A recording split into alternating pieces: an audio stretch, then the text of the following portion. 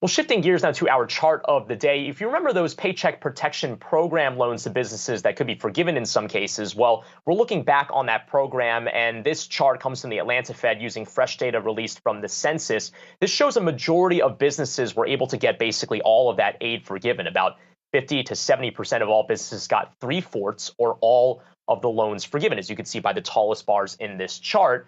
The twist here is that we can actually see the breakout of forgiveness by minority-owned and then non-minority-owned businesses. So while 67% of non-minority-owned businesses, that's the blue line, actually had their loans forgiven, only about 53%, a 14 percentage point difference, of minority-owned businesses had most of their loans forgiven. And that really underscores that minority-owned businesses may not have come out of the pandemic as well off and healthy as others, which might be a function of the overall challenges that minority communities continue to face through that recovery. So definitely going to keep an eye on that front.